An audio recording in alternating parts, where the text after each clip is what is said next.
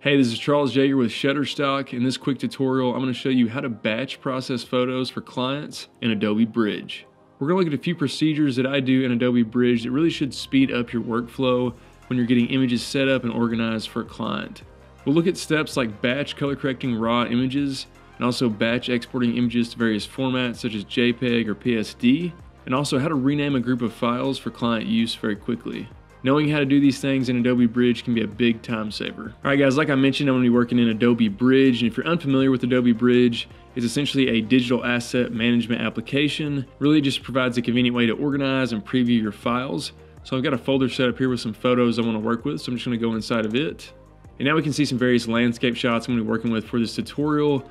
This is a set of images I took with a drone, and with each image it captures one RAW file and one JPEG file. So essentially I've got 40 files in total in this folder, but again there's really only 20 because again we have 20 that are RAW files or .dng files and 20 that are JPEG files. Now again, bringing this back to a real world situation, what I would do in this case is with my drone photos, what DJI drones actually do, I want to work with the JPEG files, but it actually applies a kind of a denoise filter when it saves those JPEG files, so they're not quite as clear, they're actually a little muddy compared to the actual RAW file. So what I want to do here with this is I'm actually going to process the RAW files in here first because I want to export those out to be the JPEG images I want to send to my client. Now again, if you're not working with RAW images, you can go ahead and just skip this step, but I just want to go ahead and show you this anyway. So what I'm going to do is I'm going to select one of my RAW images here. I'm just going to double click it, and that's going to launch Photoshop, and that's going to open up Camera Raw.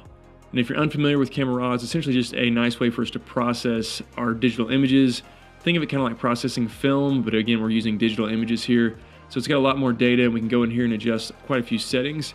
So you can see this is a very flat image the way it saved it in the RAW format. So I'm just going to come in here, and I'm going to make some basic changes to this image that I know I'm going to want to apply to all the other RAW images, because again, all these were taken at the same shoot, kind of close to the same time period and the same time of day. So all the changes I make to this one image will probably work for all the other images. So I'll just kind of show you the steps I'm going to take here. So I'm going to come in here on this, and it looks a little overexposed. So I'm just going to dial this down a little bit and adjust a few of these other settings. I'll bring up the shadows. So I'll increase the blacks up a little bit here. Maybe increase the clarity and pull up the vibrant sun just to bring out the nice blue sky and the green trees. And then I might come over here to the lens corrections, and I'm going to turn on remove chromatic aberrations. And then also enable profile corrections for the lens, because again, this was taken with a DJI drone and Camera Raw has a preset for that. So it goes ahead and adjusts the lens field of view so that everything looks correct. Also, I come up here under effects, and I'm going to go ahead and dehaze this image just a little bit to increase the clarity on that. You can see in the background there. So that looks pretty good. I'm pretty satisfied with that. So what I'm going to do is I'm going to click done, and I'm going to go back into Adobe Bridge. You'll notice that that preview has now updated. You can see how this is really a lot more saturated, looks a lot better than this next image in line. You'll also see this little icon up here that's appeared, and what that tells us is basically we've made changes to the RAW file of this photo. So I don't want to go through and have to do that to each one of these RAW images. It'd be a lot easier if I could just copy those settings that I applied to this one image and just paste them onto all these other RAW images to speed up my workflow, and we can actually do that.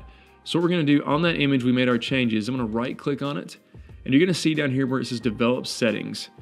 And so if we come over here, you're going to see we can copy those settings. So essentially like we're developing film, we can copy those settings for that image that we developed. So I'm going to come over here to this next image, I'm going to right click, I'm going to come back down to develop settings, and I'm going to select paste settings. And you're going to see it's going to ask us, do you want to paste all of these various settings here that you made changes of? And I want to go ahead and click OK. You're going to see that that went ahead and automatically applied all those changes to this image. So instead of us having to dive into Camera Raw and make those changes manually, we can just copy and paste them. And what's really nice as well is we can actually do this to all of our RAW images at one time. So I'm going to select this next one. I'm going to hold Shift. I'm just going to come down here to the end of my .dng files here and click. And you can see I selected all those RAW files. I'm just going to right click now again, do the same thing, develop settings, paste settings. And again, it's going to ask us, do you want to apply all of these different settings here? I'm going to go ahead and click OK. Now you're going to see is that updates and applies those same settings to all these images. So it's essentially like we just processed all those images very quickly. So again, saving us a lot of time. So now that we've applied all those changes to the RAW files, I don't want to send the RAW files directly to the client because the RAW files are quite large. And again, I probably want to send them something more like a JPEG or a PSD. So I want to go ahead and export all of these now to be JPEG format. But again, I don't want to have to open each one of them up and open them into Photoshop because that would take a lot of time, and time's money obviously for us here. So we can go ahead and batch process these so it will automatically export all of them out very quickly. So let me just go ahead and show you what we need to do for that. So what I'm going to do is I'm just going to come up here and select the first raw image that I want to work with, and I'm just going to hold shift again, and I'm going to select all the raw images that I have. And again, these don't have to be raw images for this next step. You could do this same process with JPEGs or any other image format you have. So I'm going to come up here to Tools, and you're going to see Photoshop, and you're going to see Image Processor. So I'm going to go ahead and click that. That's going to open up Photoshop and open up this image processor options here. And it's going to give us quite a few different options we can go ahead and input in to automatically export these files the way we want them to. So the first option is asking us, do we want to open up the first image and apply any raw settings? Well, we don't want to do that because it's actually what we just did in Adobe Bridge already. So we can go ahead and skip that step. The next step is where we want to save these at. So you can select a folder, or in my case here, I'm going to select save in the same file location.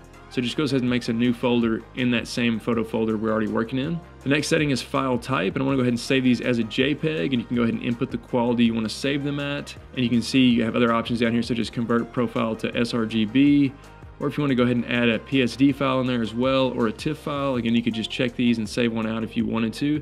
In my case, I don't need that, so I'm going to leave that unchecked. What's also cool too is you can set this up to run a Photoshop action. So if I went ahead and click this, such as run action, I could select one of my setup Photoshop actions that would also apply that to all these images as they're processed. So you can see in some cases I might have an action that I set up such as 300 DPI, and I could leave that checked, and I would go ahead and apply that to each of these images as well.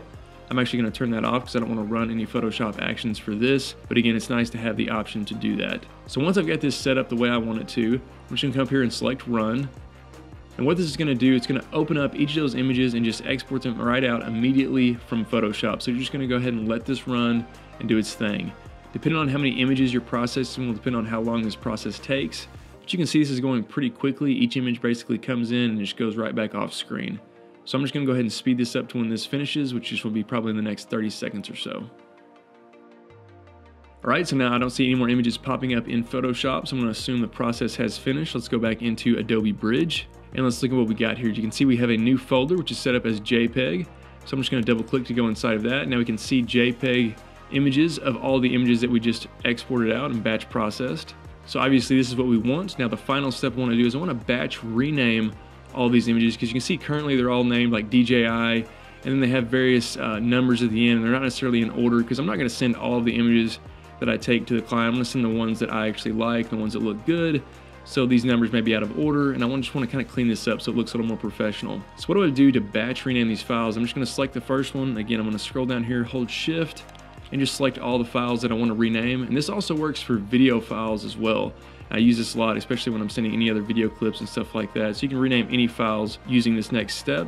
So now that I've got all these images selected, I'm just going to right click here, and I'm going to come down here to batch rename. And that's going to open up the batch rename options. So if we come down here for presets, I'm going to leave that on the default.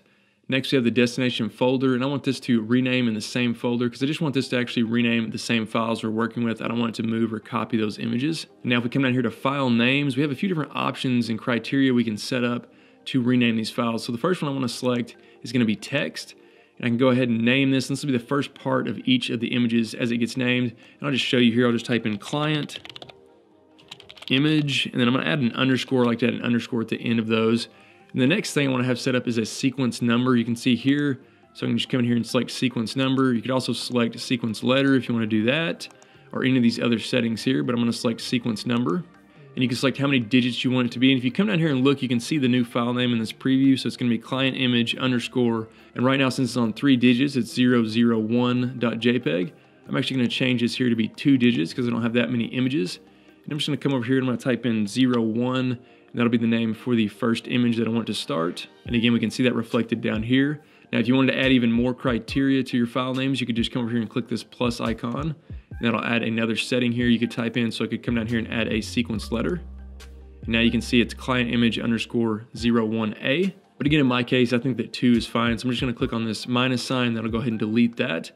And finally, if you just want to double check and see a preview of all the new image names you're going to see, just come over here and click preview. And you're going to see each of the images you currently have in your folder and what they're going to be renamed to. So I can just go ahead and scroll down through this. You're going to see I've got 20 images total. It's going to be client image underscore 20 for the final image. So now you just come over here and click OK, and then just go ahead and click rename. And immediately that's just going to batch process all of those, and you can see they've all been renamed. Alright guys, that's essentially how quick and easy it is to batch process, batch export, and batch rename your images using Adobe Bridge.